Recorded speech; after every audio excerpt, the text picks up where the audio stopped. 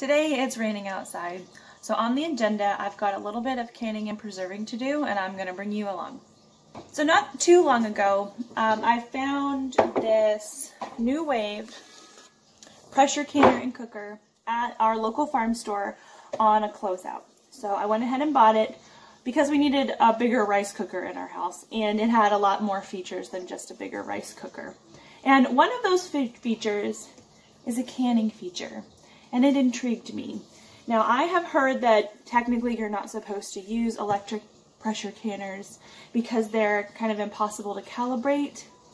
So this is a rebel canning procedure, and this isn't me instructing you to do this. I'm just showing you what I do in my home. What you do with your own machine is at your own risk. I feel like for me, it's a relatively low risk because the company has done their own testing. They make these claims on their packaging. So in the very least, I've got somebody with something to lose if something goes wrong in my corner. So I'm going to be tweaking their directions a little bit because from what I know of regular canning in your average weighted gauge pressure canner, and what I know from the standard canning rules, I'm going to be applying those more to their rules, and it should go well.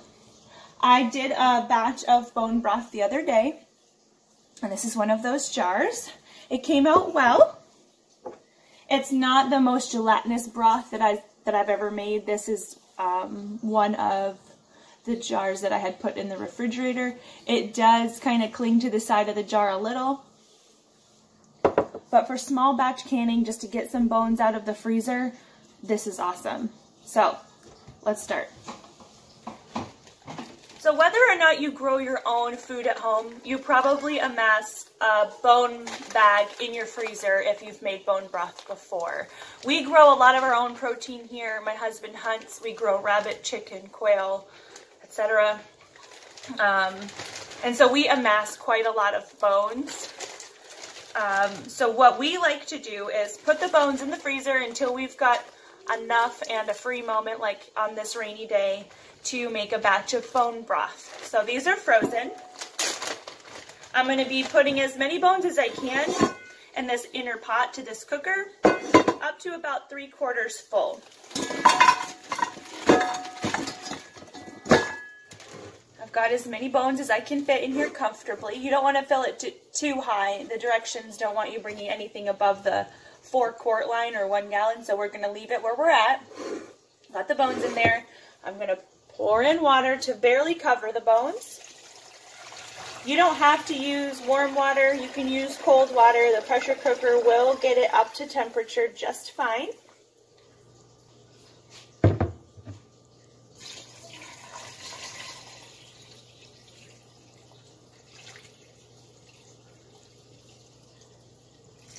Okay, we're right up to the maximum fill line. If I turn the cooker here, you can see the fill line right here.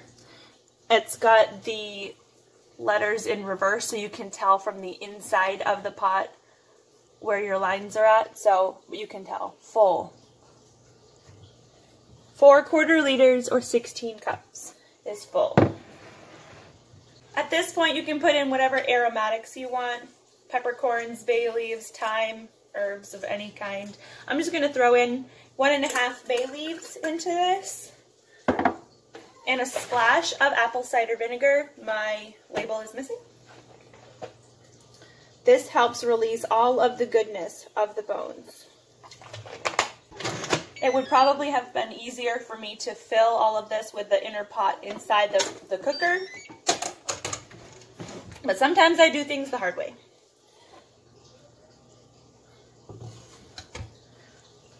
That wasn't too hard. So, pot in, closed. This light illuminated says Shore Lock on, so I know that I've got everything closed as well as it can be. Alright, and on this particular cooker, I'm going to have to run the cycle twice to get the broth as rich as I like. You could run this cycle once and it would just be a lighter broth. That is up to you. I have all day, so I'm going to let it go all day. I'm going to hit the meat and stew button You could probably hit any of the buttons really. You just want it to cook on high. And I'm going to take this timer all the way up until it hits the maximum, which I believe is like an hour and 40 minutes. We'll see. Yep. Okay, so we're at an hour and 40 minutes. I'm going to hit start, and it's preheating. Here's another look at the pressure cooker that I bought. Cooker, canner. When we get to the canning part of it, we'll be using this setting, but right now we're just making our bone broth. And I clicked meat and stew because I've got bones in there. I probably could have clicked poultry or soup and it would have still been on the high setting.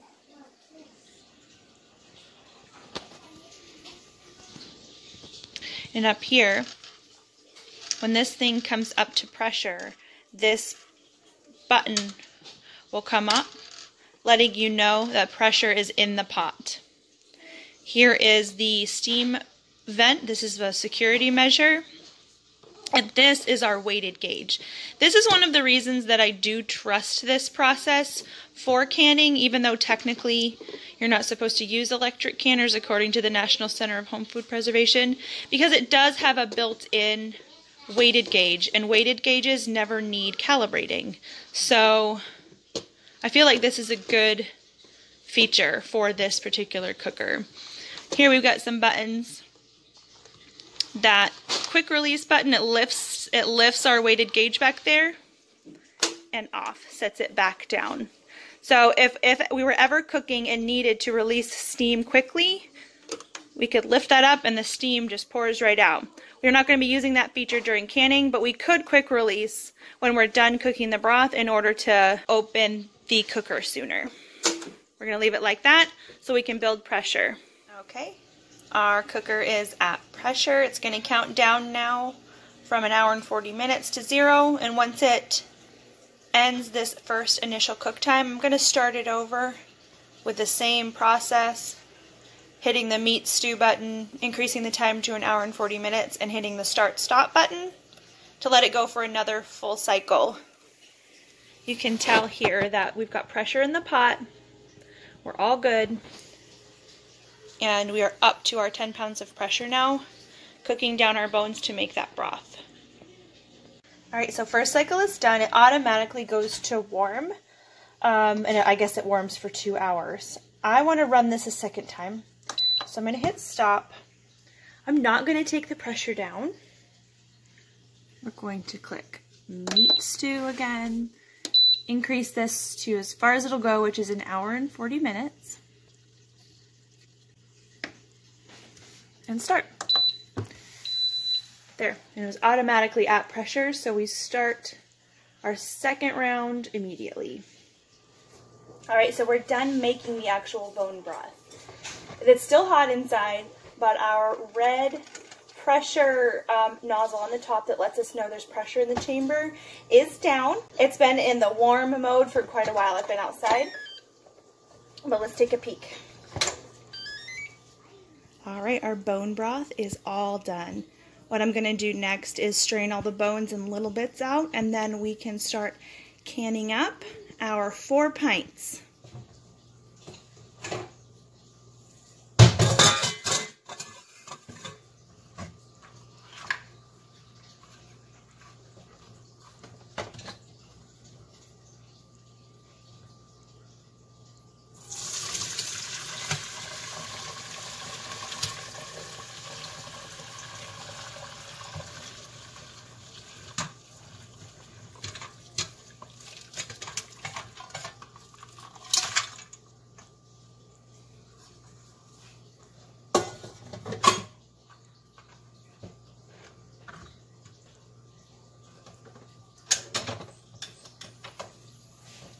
So it may seem all sorts of wrong, but once these bones cool down, I'm going to go feed these to my chickens.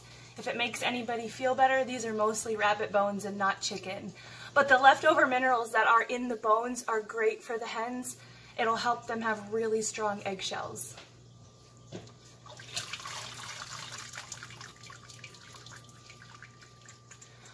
So this broth is still really, really hot. But look at what we got. It should be about a gallon because that's all I can fit in here.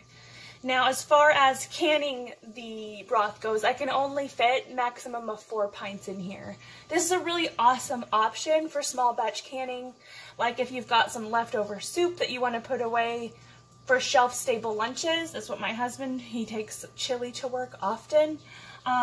Smaller batches of bone broth. Generally, we like to can bone broth in quarts. But there is the odd recipe that I do use that calls for a cup of broth or 2 cups of broth. And these smaller pint-sized jars will be awesome to grab for that. So I'm going to get 4 pints loaded up with about 1 inch head space. The rest of it is going to go in dinner.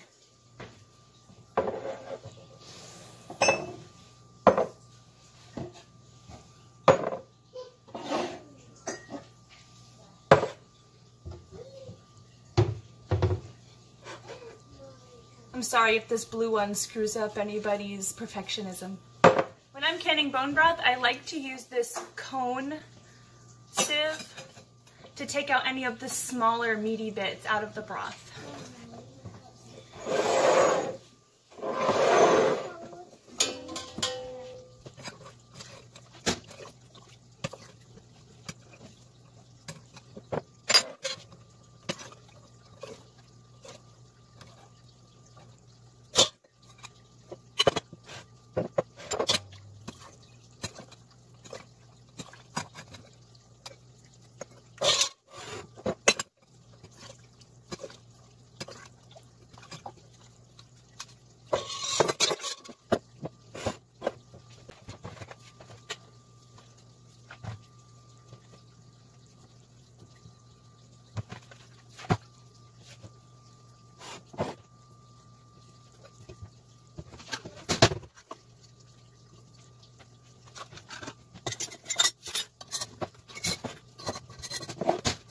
Now it's time to can these up. We're going to be canning these pint-sized jars of broth for 20 minutes. The canning setting does default at 20 minutes. Just make sure that if you're canning anything that needs a longer processing time according to the USDA rules, that you increase the processing time on the unit. I won't have to do that today because bone broth cans for 20 minutes when you're doing pints, so I'll be all set with the factory default on that. So I've got to go get the inner pot. I just cleaned it out, and we have a little canning rack that we're going to use.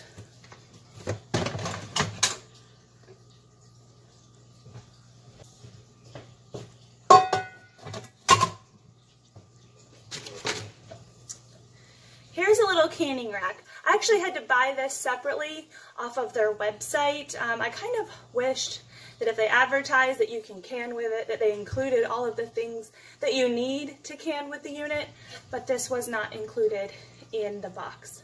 I guess that's maybe why it was on sale. But alas, it was not hard to obtain this rack. You need this rack in order to can in the unit. You don't want to be putting your jars on the bottom of this pot here. They will break.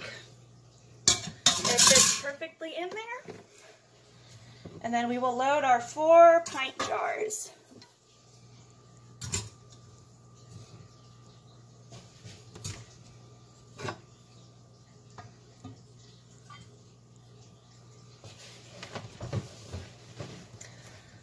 Okay, so the cooker requires you to cover the jars with hot water up to 1/4 of the jar.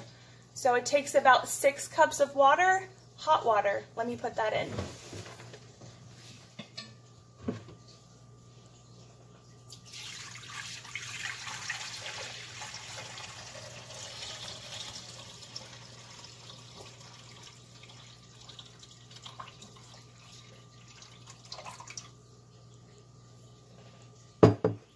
Our jars are loaded on top of the rack with hot water poured in around the jars up to 1/4 up the side of the jar. Hope that makes sense. So if this is the jar that we chose to can in today, our water level would be about right here on the jars. Okay, so I've got everything locked and loaded here. We're going to hit stop because it's still trying to warm from when we were making the broth. Canning, it defaults for 20 minutes. Remember, that's the correct time for what I've got in there. And start. We'll leave it here and let it do its thing for now. So this is one of the reasons that I trust the internal calibration of this machine. You'll notice that there is pressure in the chamber, so this button is up, but it's still preheating. So it's not quite up to the internal pressure of 10 pounds that it's looking for as its target pressure. So I think I trust the internal calibration for my altitude because of this. We have pressure in the chamber, but it's still not enough to start our canning time. Alright, it just beeped at me that we're up to pressure. Our countdown for 20 minutes is set, and we will come back once the pressure canning process is finished. Okay, our 20 minutes is up, but our button that's showing we have pressure in the chamber, that is still activated. So right now we're going to wait for that button to go down before we can do the next step. Well, it's been a little bit over an hour, and the button showing that there is pressure in the chamber is now down, showing that there is probably minimal pressure in the chamber. So when you're canning with your normal pressure canner, once your dial gauge is down to 0 or once your little button comes down, you know it's safe to remove the rocker. Here with these pressure canners, you're going to lift or push the vent release button, and that will pull this toggle up and act just like your rocker on your normal pressure canner to help vent for 10 minutes after your normal canning time. So this is where we remove the weight and wait 10 minutes when we're canning in a normal pressure canner. For the electric pressure canner, this is what that looks like. So we are allowing a little bit of the cool air to enter the chamber, cool the jars down slowly for the next 10 minutes, and then we can open it up and see. Okay, so we've been venting steam for 10 minutes. We did the steam vent after our little pressurized button went down. This is just to assist the canner in like equalizing to room temperature. If those jars cool down too fast, they're going to siphon and your jars may not seal. So we're going to open this up and see what we got. Biscuit and gravy. Not gravy. What is it? Hearty chicken soup. Okay.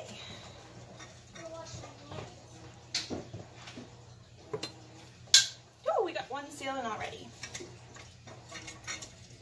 Well, good. Yep.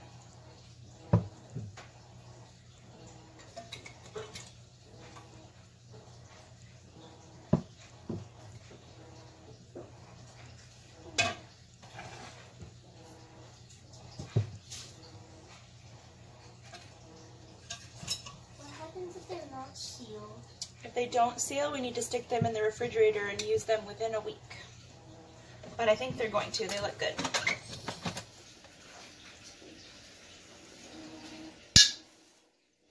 That scared me. Scared me too. We got a burp from that one in the back. And from you. Did you say burp? Yes, I said burp, sweetie. Okay, it's the next day, and you can see our jars all sealed perfectly. I've got them labeled and they're ready for the shelf. If your pressure cooker doesn't specify that it's also a canner, please don't try this. This particular one that I had, the Nuwave pressure cooker canner, 6-quart, does say that you can use it for canning. And so I tried it out and it worked well. I will say that their cool down method, don't do that. They tell you that when the canning time is done, just to quick release the pressure and you can remove the jars. You're going to get siphoning if you follow their directions. So I kind of combined their directions and what I know from the National Center of Home Food Preservation, and we didn't have any siphoning or leaking or anything. The water that I put in the pan, in the pot inside the cooker, didn't have any residual oils or grease or anything. So every bit of broth that I put in these jars stayed in the jars and sealed perfectly. Wait for that pressure, the little red pressure button, to fall down, then press the pressure release button so that the unit can cool slowly and all of your precious broth can stay in the jar.